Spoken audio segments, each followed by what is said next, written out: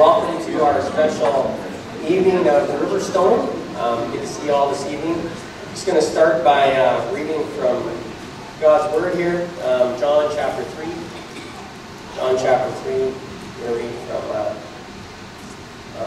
verse 5, so forward. It says, Jesus answered, "Very truly I tell you, no one can enter the kingdom of God unless they are born of water and the Spirit. Flesh gives birth to the flesh, but the Spirit gives birth to the Spirit. You should not be surprised at my saying, you must be born again. The wind blows wherever it pleases. You hear its sound, but you cannot tell where it comes from or where it is going. So it is with everyone born of the Spirit." It's just that picture of how, when we're born the first time of water, right? Because obviously the mom's water breaks and the baby's born. But a person is born a second time when they put their faith in Christ. And that's when they're born of the Spirit. And God gives us His Holy Spirit to dwell with us, who believe. And so that's the message that Jesus gives there. Let's just start with a word of prayer. Father, thank you so much for this amazing evening. It's a very special evening in the lives of Callie and Nicholas. And I thank you, Lord, for them and the work that you've done in their life and the way that you've caused them to be born again, born not just of water but also of the Spirit. We thank you, Lord, that, that they're making that publicly known tonight by following you in obedience to baptism. We just pray this will be a very special evening for them. And we thank you that the church can gather like this together and worship through singing. And we just pray that as we're worshiping and reflecting even upon the commitment that many of us have made long ago, that we want to follow you and that we've been born again of the Spirit. Lord, this is a reminder, too, of the commitment that we made in a public place when we were baptized. And so, Lord, I just thank you for this evening, and I pray your blessing upon it. In Jesus' name, amen. Please stand with us.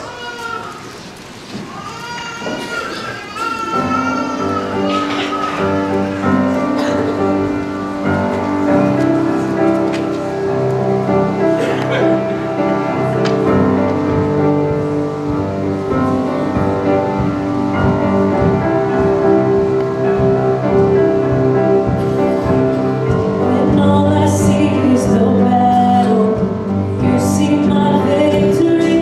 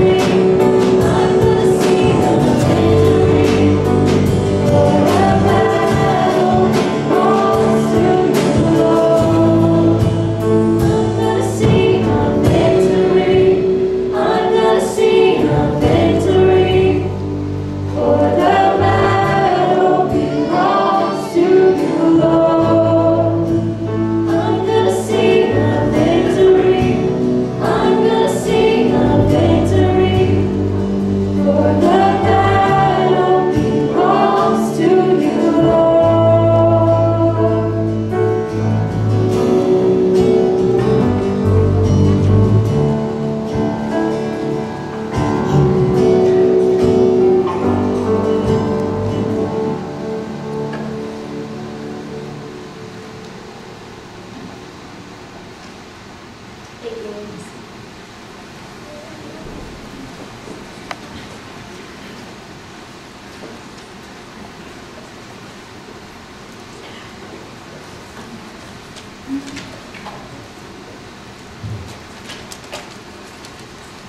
Well, now we come to the time that we've all been really waiting for, and that is to hear God's story in the lives of these baptismal candidates.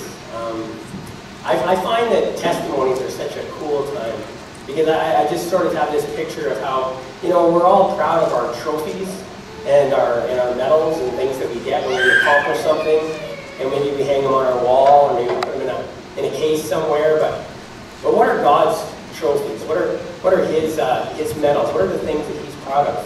And I think the things that he's really proud of is the work that he's done in someone else's life.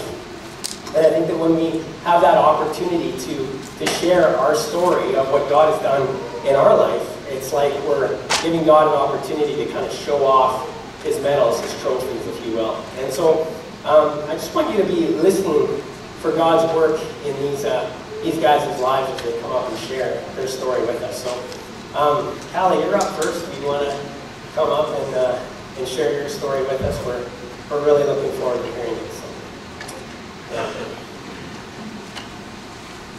Get you a microphone, right? The green one. All right. Let's see. This only goes so far. So we're going to go. There you go. Okay. Is it on? You got some sound there with this way? I think it's on. Okay. Good.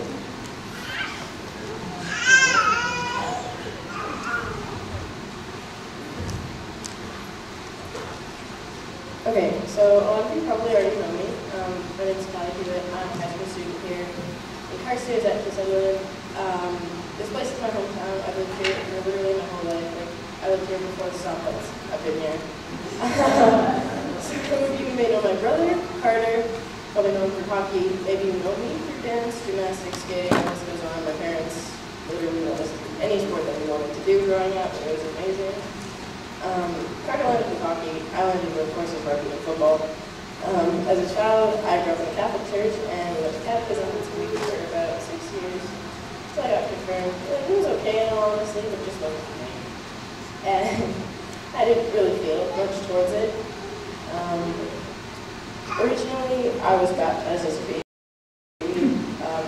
although here I am. Going back to it, didn't really feel much towards it.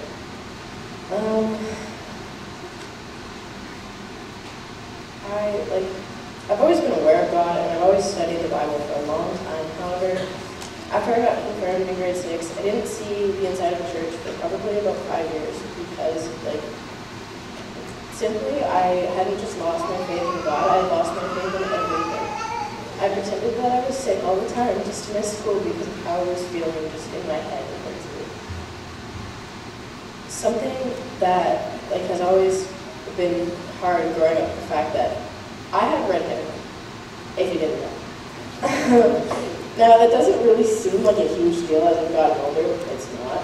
I have grown to love my hair and my freckles. However, in elementary school, that was a huge deal. Huge deal. And I would never hear the end of it. I was made fun of for the color of my hair and little dots in my skin. This kept happening at the beginning of high school, and it had a huge, huge effect on the way I thought of myself and my mental health. Being pushed around by my peers for a huge chunk of my life has definitely given me thick skin, but it has also given me a hard time as a kid for just about anybody. Especially when you don't know about God's love and that we're all the way you are for a reason. Though, as a young teenager, I developed an anxiety coping mechanism called trichotillomania that makes you pull out your hair, eyelashes, and eyebrows and all that. So I also heard a lot about that from my peers. Eventually I got over this. I found that with age, I guess in my case, it became easier to deal with and easier to kind of process that a little bit. Although sometimes it's still a struggle, it's okay. I can ignore And like, okay, how I kind of got into church again is over the summer I felt like as though something in my life was missing, but I couldn't quite like pinpoint it until I had some really annoying friends that I love so much encourage me encourage me to get back into church and try going again. Of course, the nights in the age you go, I said no. I didn't want to go because I had lost faith due to not maintaining it and some other things that happened to me over the years. And like it just made me feel like he's not there. I thought and felt as though God had stood me up, walked away from me, and maybe even came for me. For me, there was no trust, no faith, and no belief. I was left with the question of where do I go? Earlier in this year, I had lost a friend. He took his own life, and that hit me really, really hard. I didn't know what to do. I was at a loss in my life, and I was so confused, and I kind of just buried it under sports and school and friends and whatever, and it just completely hit it and tried to forget. And then it just ate at me the whole time. And even coming back to church, I was new to church, and then this September, another one of my friends passed away in a car accident, and it was also very hard, but this time I knew what to do and I knew where to go. Obviously, eventually, I gave into church, tried to hate it, loved it, went in with a closed mind because that's what I do. Well now, how did I get here? You may ask yourself if I have such a closed mind. Well, I got in my car, drove myself to church, and I haven't left ever since. That was the day that Pastor Don was talking about repentance and turning your life around, which was exactly what I needed to hear. And it was exactly what I needed to do. The second I left the service, I left the second the service was over, so then nobody could talk to me. I left. Go and be blessed. And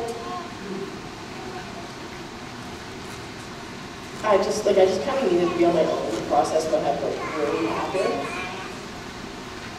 After a long time of pushing it away, pushing everything down, I finally had faith and feeling in my heart, and that day was my turning point. I cleaned up my act and my attitude, and I'm not perfect, but now I know in my heart I'm trying my hardest to be the best version of myself. I have opened my heart to God and accepted Him into my life. I struggle to find the right words to describe what changed in me, but it's for the better. I have never known what I wanted in my life, but now I do. The Holy Spirit is present in me, and I trust in God to guide me through my life.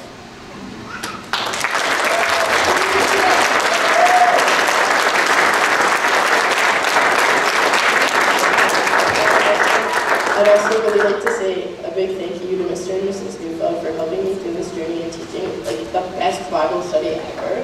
Yeah. I would also like to thank everybody who came to the service today and means the world to me and everybody else that's getting baptized today, I'm sure. I'm so grateful for everybody here at the Rock Community Church, and I could not start my walk with Jesus in a better church and in a better community. Again, thank you so much for listening to my testimony today, and thank you for taking the time and effort to come.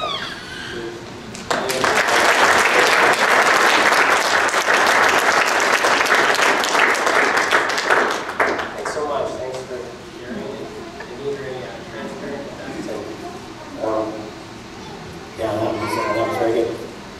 So our other baptismal candidate, so Callie's, I've known Callie actually since she was little, because I knew her through my son and her brother used to play hockey together, and then I didn't see her for a long time, and then all of a sudden I saw her again, just in the last few months, and coming to our church and everything. It's a fresh story, and it's such a neat story, so thank you for sharing that. Nicholas is a boy who I've kind of watched him grow up, and he's been part of our church, if you will, for a long time.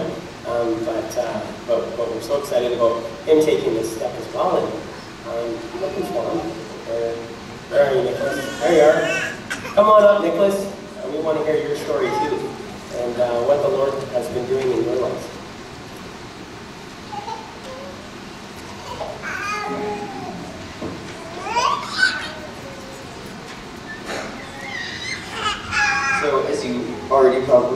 name is Nicholas Roy, and I've been in Carstairs my whole life.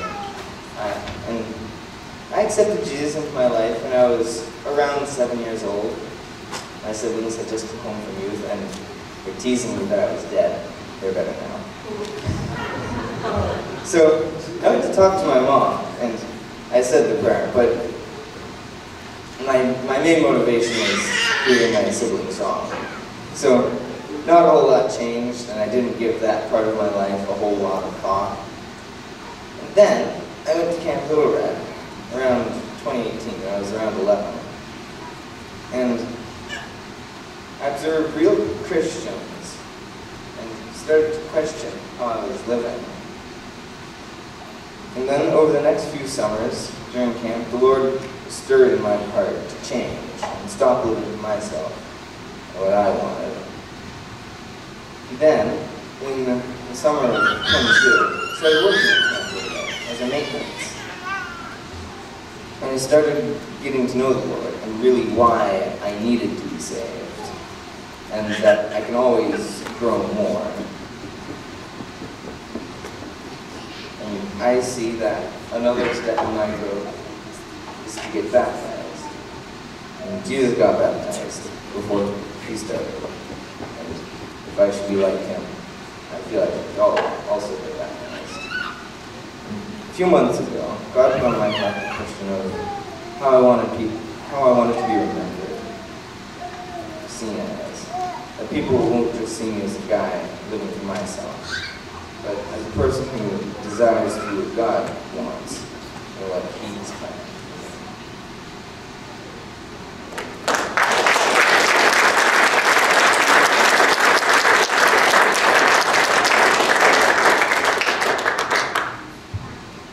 Thanks, Nicholas. So we're going to give these two, we're going to sing another song as they kind of get changed into their baptismal clothes. And we'll do that this time. I'll call the worship team. They come up and lead us in one more song. Yeah, please stand again with us.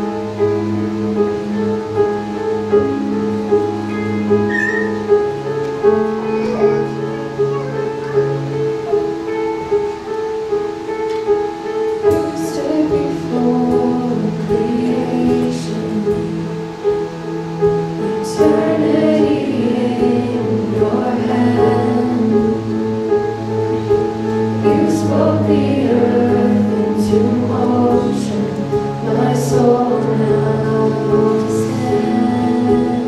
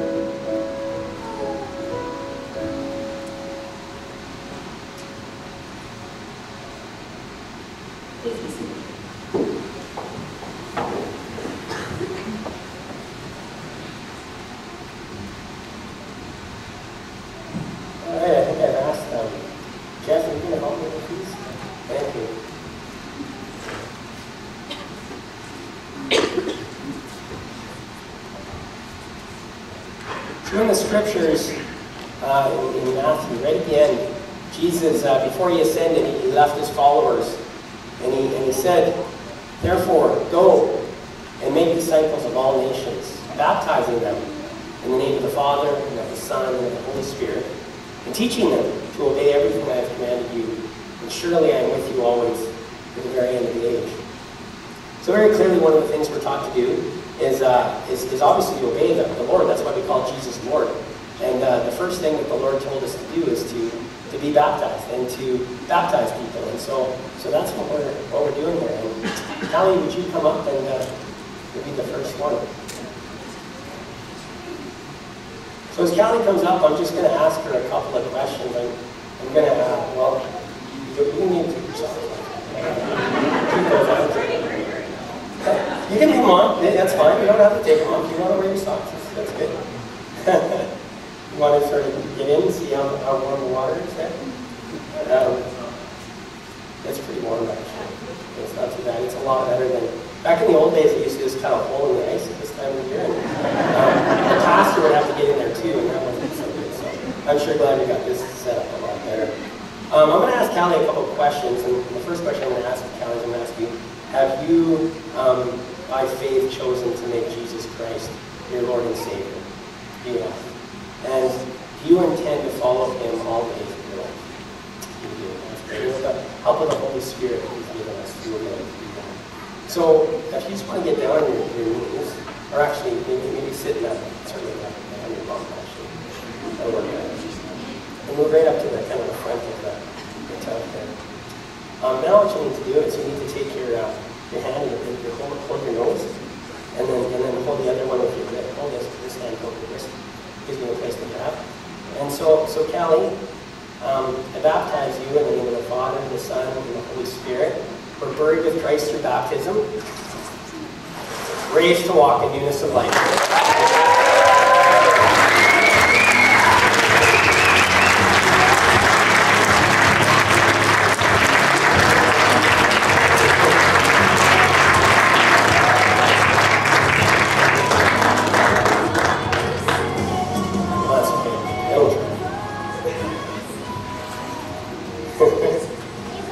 We're so proud of you, Kelly.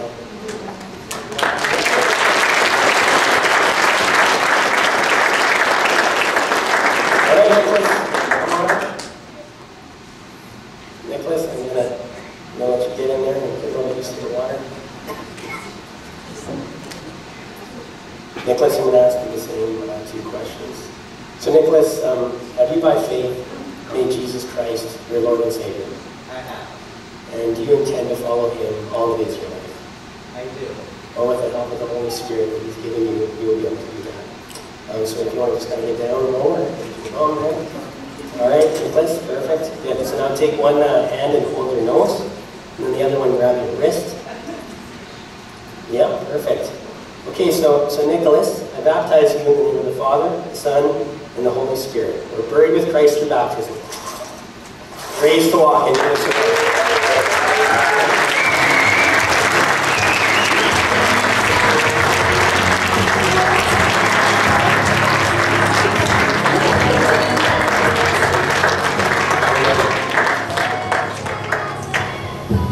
You guys all want to sit down? Now we'll give those guys a chance to try off, and I'm just going to kind of just go over a little bit over what we just did.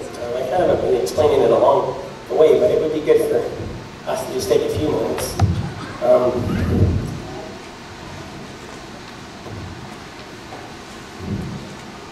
Yeah, we're so proud of those guys.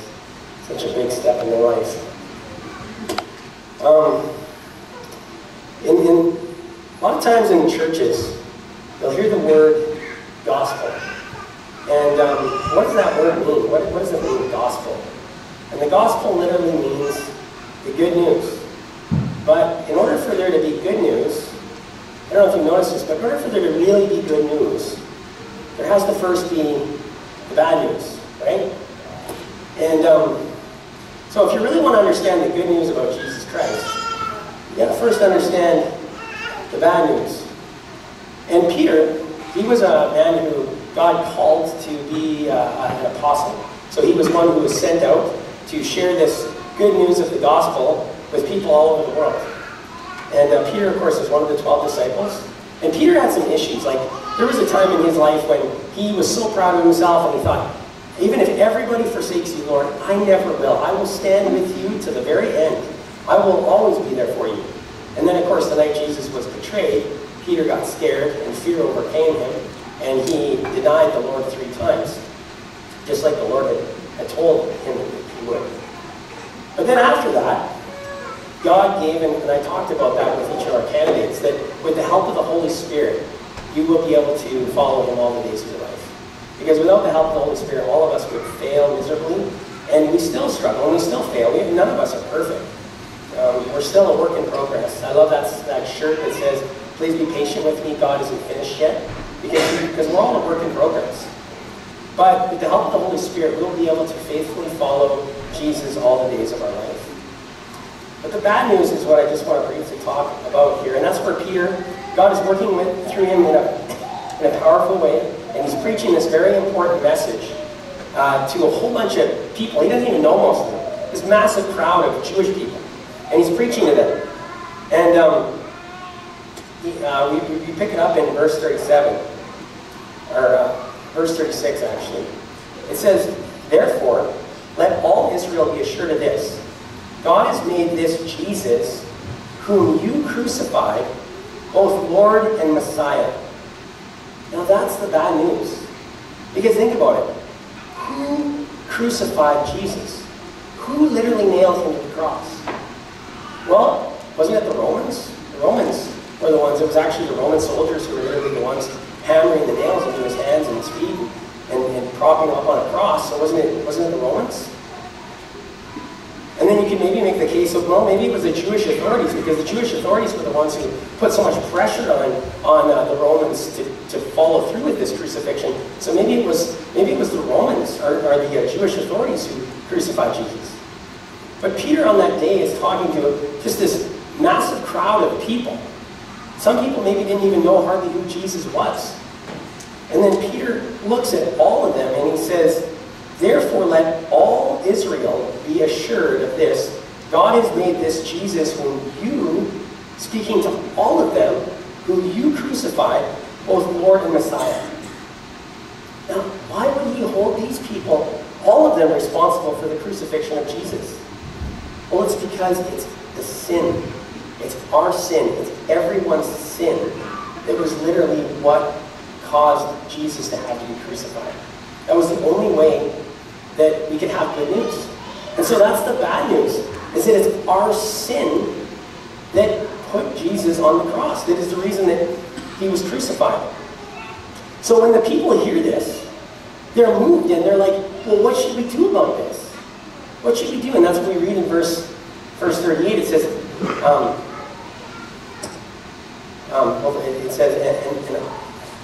verse 37, when the people heard this, they were cut to the heart and said to Peter and the other apostles.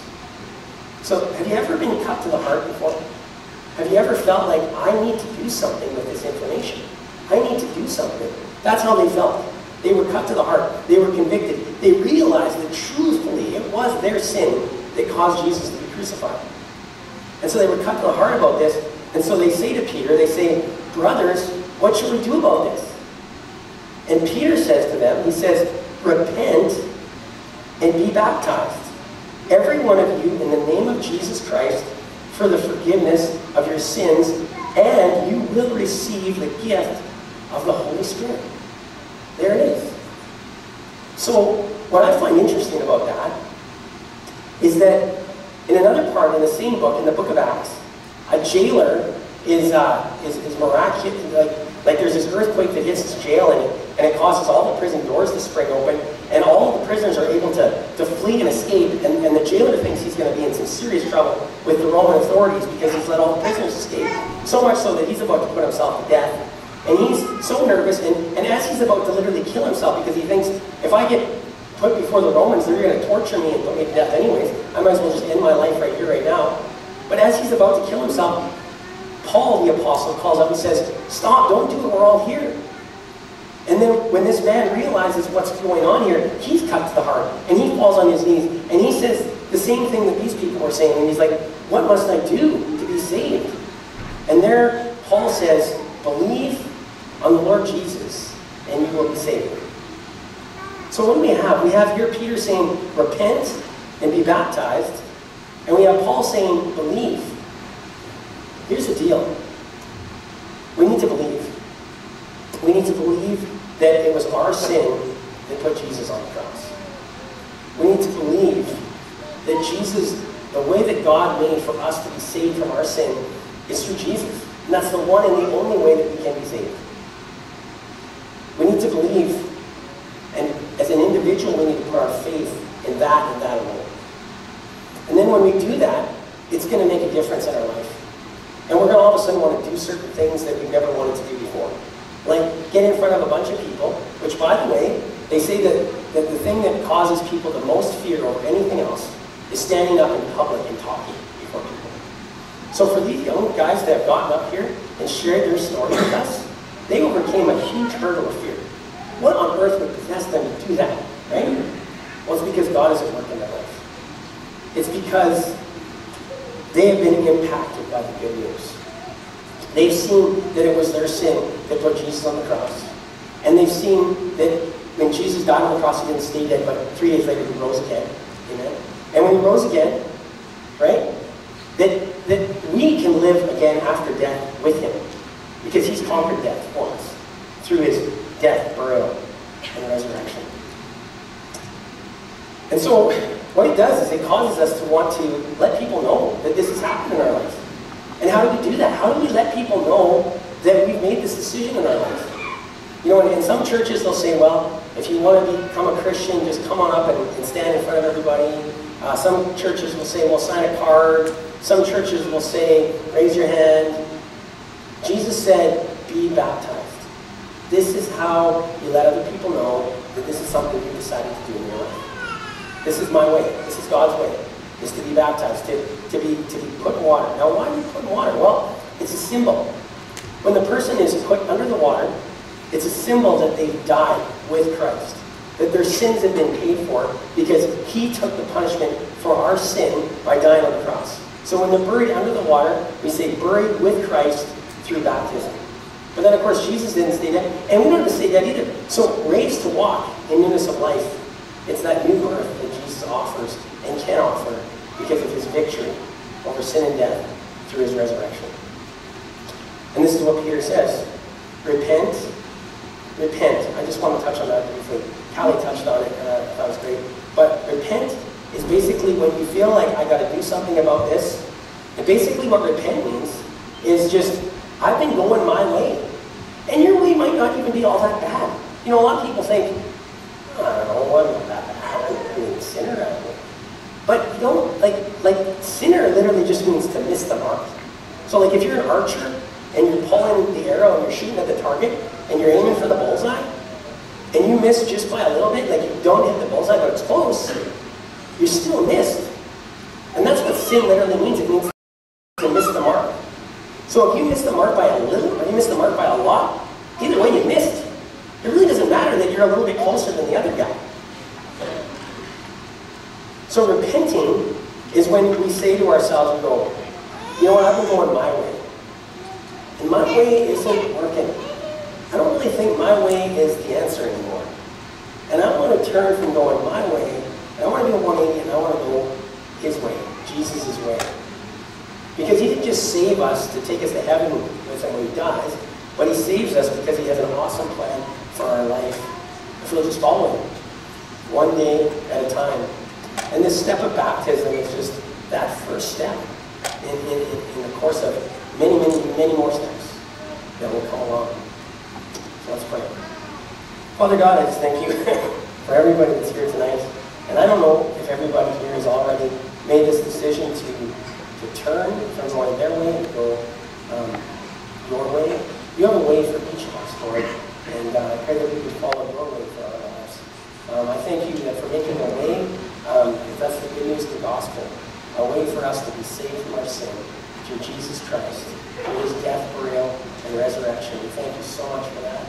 And I pray that you would just be at work in each person's heart tonight, Lord. If there's anybody that's feeling cut to the heart, like something they need to do tonight, and I pray that they would follow Callie and Nicholas's example, and that they would make that decision for themselves. For no matter how old or young they may be, maybe tonight is the night that they want to make that decision. We pray for that tonight, Lord. In Jesus' name, amen.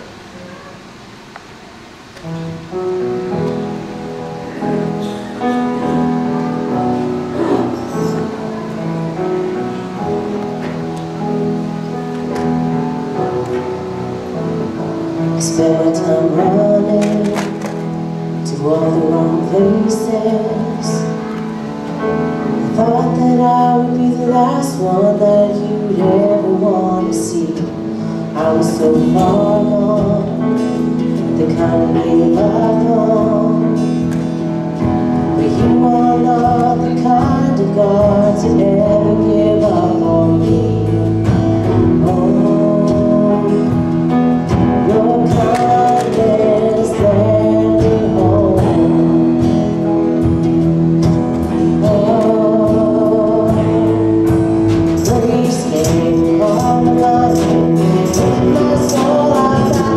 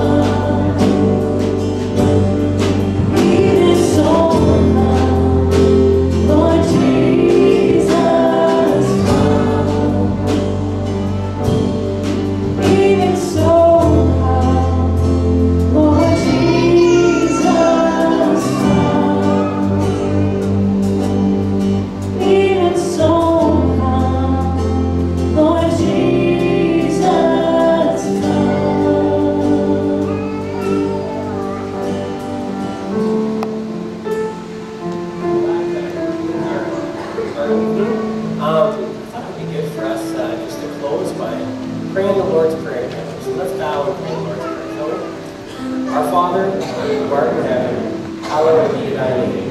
Thy kingdom come, thy will be done, on earth as it is in heaven. Give us this day our daily bread, and forgive us our trespasses, as we forgive those who trespass against us. And lead us not into temptation, but deliver us from evil. For thine is the kingdom, and the power, and the glory, forever and ever. Amen. Amen. Make sure you say congrats to our baptismal candidates. And it won't be long, and we'll have another opportunity for people to be baptized again. So if this is a step that you still haven't taken in your own life, I encourage you to seriously consider it. Have a great evening.